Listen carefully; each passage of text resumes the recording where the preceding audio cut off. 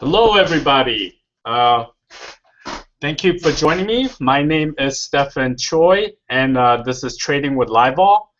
This is where I trade my real Reg T account using LVX, and then you guys can kind of see how I do. If I sound a little funny today, it's or if I have a list, just excuse me because I'm wearing these Invisaligns. And they're kind of they're not always the easiest one to talk through, and the dentist was adamant that I keep them on for 23 hours. I don't know if any of you guys had them before, but it's kind of a pain, but I guess it is what it is. So let's kind of go right to it. Here is my account. So again, this ZNGA continues giving. Everything else looks like I'm doing okay. Overall, I'm actually, if I don't count ZNGA, I'm doing okay, but basically it's pulling me down. But let me, I guess it's down because I'm not sure if you guys know, but King IPO today. They're the makers of Candy Crush, and it apparently didn't go so well. Guess they had an IPO price of 22, and last I saw it was trading around 20. So down about 10%, but it's still early. I think I saw the CEO. They were kind of putting him on the spot, but in the end, I think there's valid points to both sides. Now, I was thinking of shorting the stock when it came out originally when they decided to IPO. But now that it's down 10%, I don't think it's as easy of a short. So anyway, I think that's why ZNGA is down. But let's talk about something a little more exciting. So I know I was talking to you guys about Apple for a very long time, and it was because I was doing these call spreads over and over. So I was doing this call spread. I was trying to keep an eye on it. Looked like it was wedging, right? So I was talking about how it was wedging. Eventually, it was going to break out. Let me actually use this one, right? So this Bollinger Band was getting tighter and tighter, and it was kind of like, there were people agreeing on price, but the buyers and sellers were equal, and I was kind of waiting for it to break out one way. It finally broke out to the upside like I hoped for, and it was going up. And let me actually do the weekly. So if you look at the weekly, it's like a beautiful U shape right here, right? So kind of like how we went up like July and August. Let me actually get rid of this part. July and August of last year. Basically, I'm hoping that it will do it again, maybe up to the 565 area.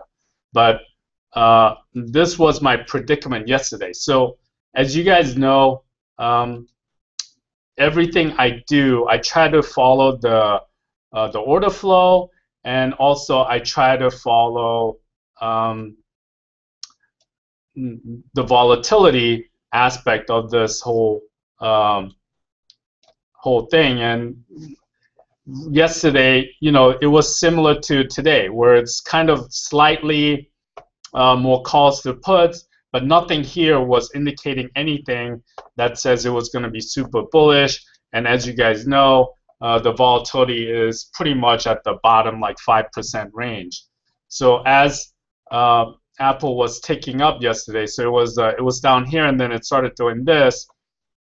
I wasn't sure what to put on. I was running all these spreads that I was used to doing, but it wasn't that great, right? So the $20 spreads that I was getting on for like $11.50, they were being priced at like $15, so it wasn't really working.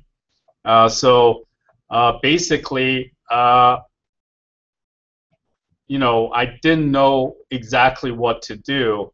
Now, normally what I would do is, go in there and buy some calls, do some call spread. If I was on the floor, it wasn't any big deal. But considering that my account is only like 45,000 and every one of these options were pretty expensive, I didn't know which one to go for. So in the end, I just kind of took a shot and I bought these calls right here, the April 560s. I think I bought them for right around here. Yeah, so I bought them for like 335, 340. And what I was hoping to do is have Apple go up, and then I can start selling these other calls against it, the 560 kind. But I'm not sure exactly when it'll go up. It might actually go up faster than I thought, faster than I think. So I'm kind of like, weighing the pros and cons. I bought those thinking that if Apple does not go up like I was expecting, then I'll take half the loss and just call it a day. But if it is going to go up, then I have a lot of options to sell other calls, or maybe turn it into a spread or something. So it's pretty. That's why I put it on. I'm hoping that it'll go up. It was a lot higher before. I think Apple was actually up a decent amount. It was trading, yeah, like maybe like $2-3 higher, and I was up a lot more. But in the end, I think I'm kind of making like a 2-week play on this, and we'll see. I'm not, usually these like out of the money calls, I'm not sure. They seem like a really long shot, so it's kind of a loser. But I couldn't really think of other ones to do without actually having to risk a lot, right? So what I was thinking about is the amount of cash I was risking here. You risk like 3,400 because I bought a 10 lot. If I try to leg it where I was buying like some of these deeper in the money, basically even if I bought like 1 or 2, technically until I sold something, I would be risking 2,300 per contract, and I was kind of unwilling to do that. So it's not, these weren't bought because I thought it was the absolute best, but it was the best in my mind for now with the situation that I had. I'm kind of, one thing about Apple is once it starts going up, in the past, it doesn't really waste too much time, right? So once it decides to go up like this, like here you can see in October, basically it went from 480 to 520 literally in 2 weeks. Here it went from 490 to 550 in a couple of weeks. So I'm looking for the similar kind of performance. Like here you went from 520 to 570 in 2 weeks, or less than 2 weeks. So my hope is that this thing also has like a huge ramp up in the next couple of days, but we'll see. So it's kind of a shot because I did it because the Bollinger Band was tight. I would have really loved to have seen some kind of order flow that really supported it, and believe me, I was looking for it, but I just couldn't find it. And then eventually I just kind of had to make an executive decision, and I decided that it was worth risking $3,000. So that's what I have in Apple. Hopefully, it'll just keep going up. But one of my friends, he keeps saying that I shouldn't use the word hope. It's a bad word when you're trading.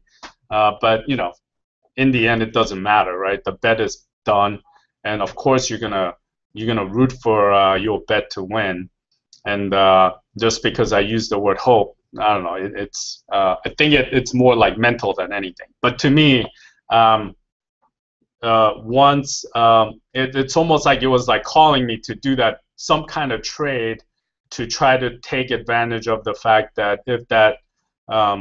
if it broke out of that tight range for Apple, that it should keep going up for the next like couple of weeks, right? So what I used was the historical pattern that when it breaks out, it goes, and I was kind of hoping that I'll get some options order flow to back me up. So like on February after their earnings, there were a lot of order flow that was extremely bullish. That kind of made it really easy for me to start doing the call spread.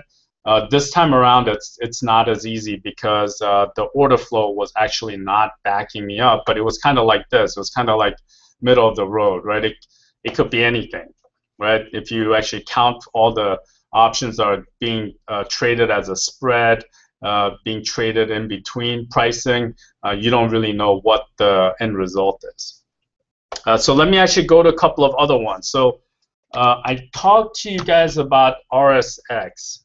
So this is the Russian ETF. So I wanted to sell some puts in RSX because I thought maybe it's going to quiet down a little bit, which will make the stock go up. Just because it didn't seem like the U.S. was going to do anything with Russia taking Crimea, and the biggest concern was expansion into Ukraine that they are trying to prevent. And I think for Russia, maybe for at least a couple of weeks, they're going to try to fortify Crimea and get all that part organized because they just annexed it before they actually march in somewhere else. So right after I did this, basically somebody sold these puts, the 22 puts, and then I see this morning all these trades. So let's see what that is. Yeah, so now they're selling the April 20 put. So just people are just coming in and starting to sell these puts.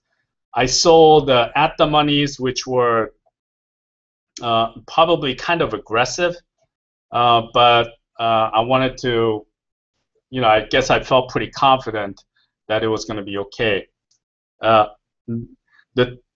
And I'll talk about this a little later about my margin, but it's something that I didn't really think about too much again. And then, but I'll talk about that as a margin when I talk about it a little bit later on the show. But I like the bet here. At some point, I think if this like loses half its value, I might just buy it back and maybe sell a further down one. But I'll see how it goes. If you guys look at the chart, it's kind of made this little V bottom, and maybe it'll go up to the 25 range. So let me actually punch that up. Right, so it had this like sell. It didn't look like there was any need for more news. I mean, I could be wrong, but for the next couple of weeks, I'm thinking like it's gonna calm down. It had a couple of it sold off here. It actually made a bigger bottom. This one right here had a chance to go further lower, but it didn't. And then so I was thinking like, hey, I should sell some puts in this. Trying to figure out my overall strategy of trying to be theta neutral, and then when I sold it, other people started coming in and start selling. So the great thing is you can actually start clicking on all these, and then you can see if people bought or sold. So like this morning, people came right away and sold, but then people started buying some, and then people were selling it at 60 and so forth. So it's a pretty good way of checking how it's trading throughout the day. So let me actually go to C. I did this trade in SeaWorld, but I don't know if I actually told anybody. And I think so. What happened is, you see this 5,139. They sold all this for 15 cents 2 days ago. So March 24th. So let me actually click on this. Right. So you see all these, they're basically all sells. And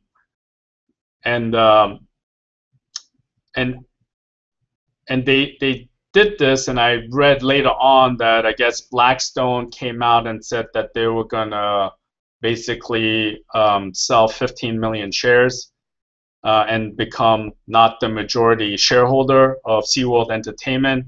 I guess all due to that that documentary Blackfish. I saw it; it was okay, but obviously that kind of movie is pretty detrimental for SeaWorld. And then I guess BlackRock decided to unload. So I was like, hey, I kind of like this idea. They're unloading. I'll sell for 15 cents, pick it up. It's $4 away. It's not like there's imminent news. So I'm thinking like if BlackRock knew that there was some news that was going to make the stock pop to like 40 bucks, they're not going to announce, the day before that they're going to unload 15 million shares, right? So I was pretty comfortable selling this. The only thing, you see how I sold 2, but I actually had like 20. And I'm thankful that I didn't get filled on 20 because I found out the next day that my margin for selling 2 of these were 2,300. And my margin for selling 10 of these was 5,500. So it's just, with the Reg T account, just selling stuff naked, which I used to do all the time. It's just, I don't know. I guess it's something that I have to understand and try to implement into the margin, because what this is saying, if you actually think of it as an investment, so you are tying up $5,500 of your capital for the next 3 weeks to basically make 850, right? So, maybe like 17% return on your money, maybe a little bit less, 16% on your money for 3 weeks worth of selling. But this is pretty aggressive selling, right? So that part maybe I can live with. This one is not that good because I sold 2, so I'm gonna make 30 bucks, and I'm gonna tie up 2,300. So you see this nickel bid right here? That's actually me. So yeah, so I'm actually trying to buy them back. I almost feel like I should buy them back for a dime just so I can free up 2,000 bucks, but we'll see. Also, I have this Axel position, which is eating up $2,000. And what I did was I sold these April 18 puts, and I bought these April 20 calls because there was this huge block of trades happened on this day, February 27th, where people are buying. Now, when they bought it, it wasn't enough for me to do anything, but you see how they were paying like 65, 70 cents. My thinking is they are so closely tied with GM. Probably what happened was they bought those calls and sold stock possibly, but who knows, right? I'm not sure. But it's been range bound for like literally I think like almost a year. So since like June of last year, it's been range bound. So I was pretty comfortable. The longer the stock trades in a range, I found out the greater support it has, and it's harder for it to go below it. Plus, I think the stock is owned 99% by institutions. So I was kind of thinking the downside is capped, and then I'll use that money for the upside just in case there was going to be some good news, because I do see that they're trying to expand into Asia and such. So, so that was that. And let me talk about EEM. So, as I kind of go around the community of people who trade as a retail client, I'm actually learning a lot, and there seems to be like a theme. People who are generally pretty good at trading, they seems to some of the implementation that they have is some premium selling strategy, right? Whether it's like condors, butterfly, spreads, but some premium harvesting strategy, mostly on the indexes, and I think that's kind of I see why people do that, because it's you're kind of like being a pseudo market maker without actually being a market maker, because you don't actually have to be correct. You just have to push, and now you're putting the onus on the other person to buy the calls or buy the puts or buy the spread and be correct on direction and time frame for them to collect, and you're just selling, right? So you just have to find out what to sell. Now, one of the things that I realized going to all the meetings and talking to folks is that this like some kind of condor selling, whether it's a strangle, condor, it's like some form of like selling on the indexes seems to be pretty popular. In fact, one of the person, I guess like she's pretty famous, Karen, the super trader, basically made a living at it to the point where she's managing like $200 million, and she is returning like, you know, like 30% on that, which is pretty incredible. And she's just selling puts and calls basically naked on a PM account. So I don't have a PM account, but I thought maybe I can try to do some. One other thing was I see people that they're always like just selling, like, so they have a strategy and they'll sell every month some kind of spread no matter what, whether it's high vol, low vol. And I think that could be something you can tweak to make it better. And what I mean by that is you see like this time when it's at a 52-week high, you can maybe sell the put spread, or if you are selling the condor, let's say you sell the put spread and the call spread, maybe you can sell 2 put spread, because that will make you basically short vol, and you're actually leaning long delta by selling the put spread or an extra put spread or selling an extra put, right? So maybe instead of taking the and this I got from just listening to Karen and some of the other traders, is why instead of putting on the strangle at the same time, you actually vary the strangle depending on when the stock is and how the volatility is, right? So when the volatility is high, maybe in the stock for this, the EEM, emerging market, stock price is low, you sell the put spread, and then when it's like high and the volatility goes down, maybe you sell the call spread. So I was actually like, okay, I kind of understand it, let me try it, right? So at first I was just selling both of them outright, but you see how this is at the upper range. Let me actually type it in here.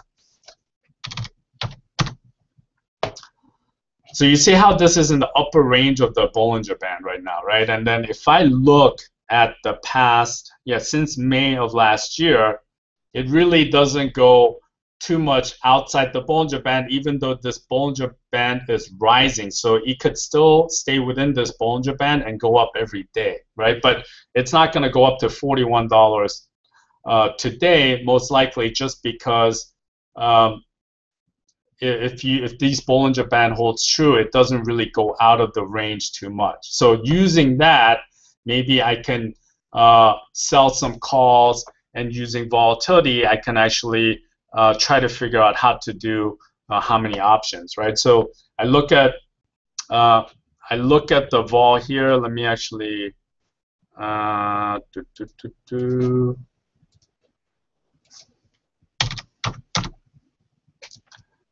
so by the way, even if you don't trade through it, you can get this Livevol Pro. So no matter who you trade through, you can get this, and this is something that a lot of the professionals use to kind of do their thing. So like you see this, the IV30 is still at the 40th percentile right here on EEM, which makes it pretty decent to sell. And you can see right here that people are selling the April 40 and May 43 calls, which is kind of funny, right? It's kind of funny because I didn't actually see that before I got here, right? So I've been in meetings. I should have probably checked it. Yeah, but you see all these calls basically being sold. This one actually looks like this guy's buying the 41.43 call spread, right? Because he paid 82 selling this. So this thing is actually bullish, right? But this guy is selling 3,000 of these calls.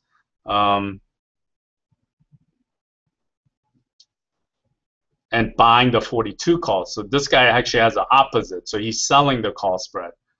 So, you know, whatever it is, you look at the Bollinger Band and basically people are interested in that line.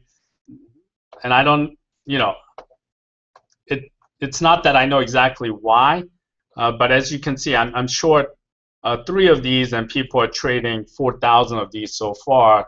And I would say most of these, at least according to that thing. So you see sell, sell, sell, buy, sell, and then buy. So I would say it's kind of a push, maybe slightly leaning to the sell side.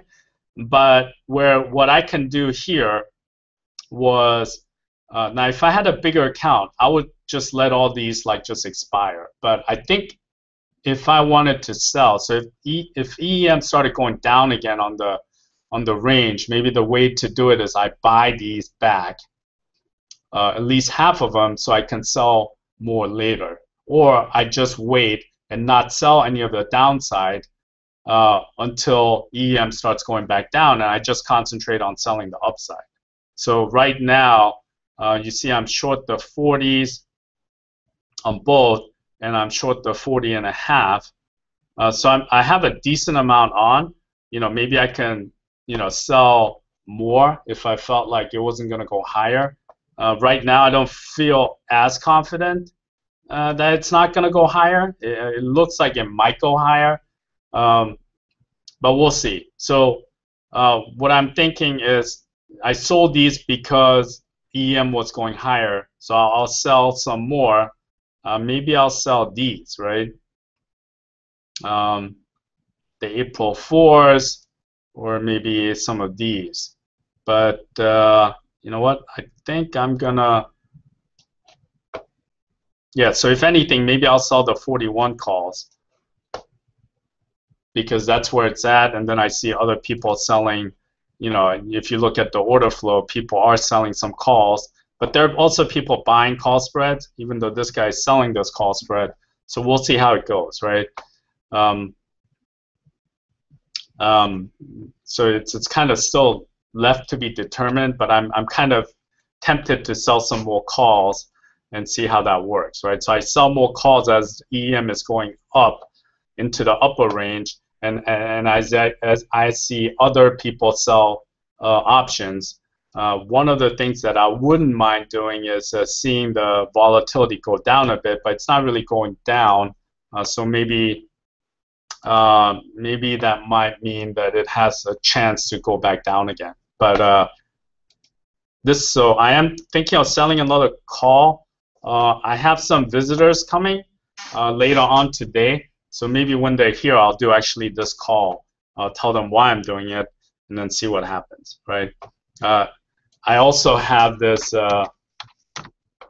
pseudo straddle position in FXI, and I put this on because I saw these trade 1 by 2, and basically the guy did it for credit. And as long as it stays out of the 33-35 range by April 19th, I should do okay. So I see a lot of trades here. Yeah, mostly buying. So they've been buying those puts, and so this guy is, yes, this guy is actually, yes, he sold the 35-36 call spread. So far, I've been looking into some earnings as well. Nothing big. I know I talked about 5 people buying the 40 calls yesterday before earnings, and they were right. The stock jumped. Actually, more than this. It was trading a little bit higher, but kind of came down a little. But yesterday, people are buying these 40 calls yesterday all day long, and that was the biggest trade. But overall, I couldn't make any determination whether it was bullish or bearish, right? I do see people selling some calls out, maybe just taking some profit.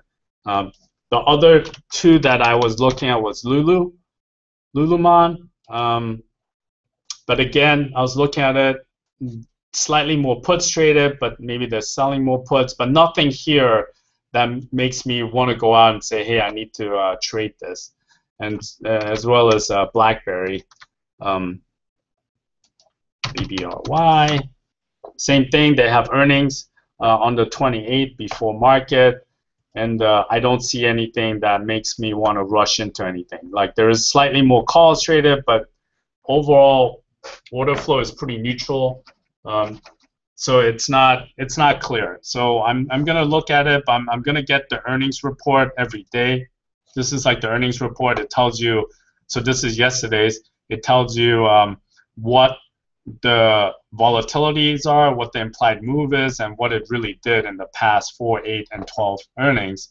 And then you're not going to use this for everything, and it's not going to be like a blanket strategy where you're just like taking like whatever the implied vol is. But there'll be stocks that you intimately know.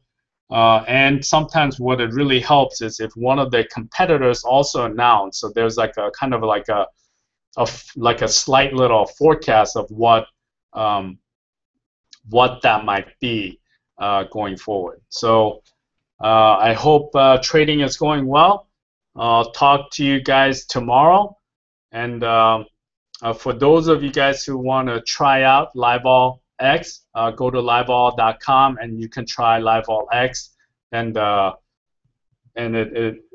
it's a pretty awesome software. Other than that, I hope everything goes well, and I'll talk to you guys tomorrow. Take care.